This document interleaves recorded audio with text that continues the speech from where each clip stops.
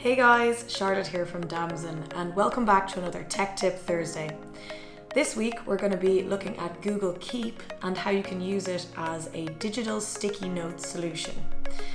You can use this within Google Workspace as a really helpful little note-taking solution, and this will be just a basic overview of the kind of features that you can use within Google Keep. So if you want to know more, you know what to do. Stay tuned.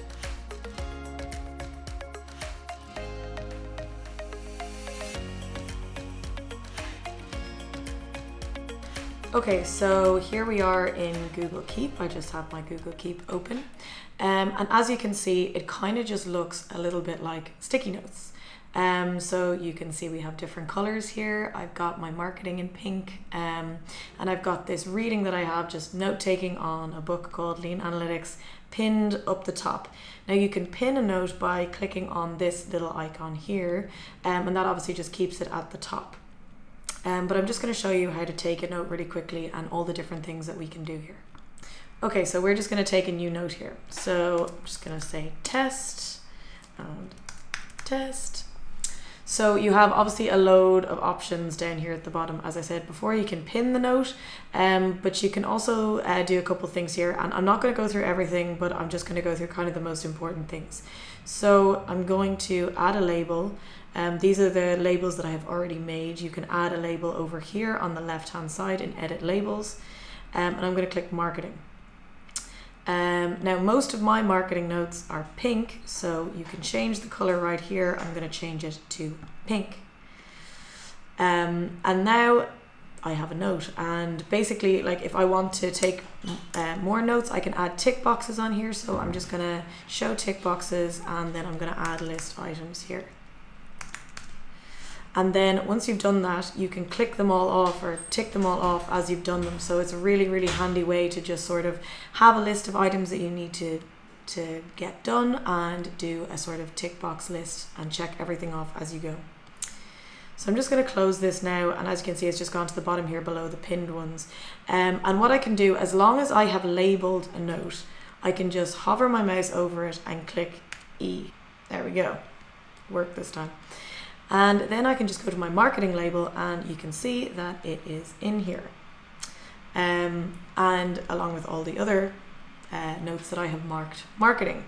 So this is really handy for keeping everything completely organized and not having this sort of mess of notes in here that, you know, just gets totally all over the place. So archiving is actually a really great way to find them because they're always still there. They're just in the archive, in your labels. Another fun thing that you can do here that makes them look really pretty and really nice is you can add images. So I'm just going to go to the last image that I had, which was the thumbnail for our last video. And now that's added onto the top there. So you can see, like, that makes the note look really pretty and easy to find. So this is also a really good way to sort of keep things organized and track them basically. But the thing that I kind of most wanted to show today is this really great feature that you can use across pretty much all of the Google Workspace tools here. So if I am in Google Slides, you can see that I have a little sort of dashboard here on the right hand side, and I've got things like calendar and tasks and all that kind of stuff, but I also have Google Keep. And if I just take a note here on this and I say test slide test, you can see that it has taken a note on this, but not only that, it is also linked to this slide deck on the note. So if I press done there, I can go back into my Google Keep and look at that. There is a note on that slide deck in there. And you can also do this in Google Docs. You can see I can take a note there and the document is linked. You can see in Google Sheets the exact same thing. I can take a note and the sheet is linked. And even in Gmail, I can take a note on whatever email it is that I am using, and it will take a note.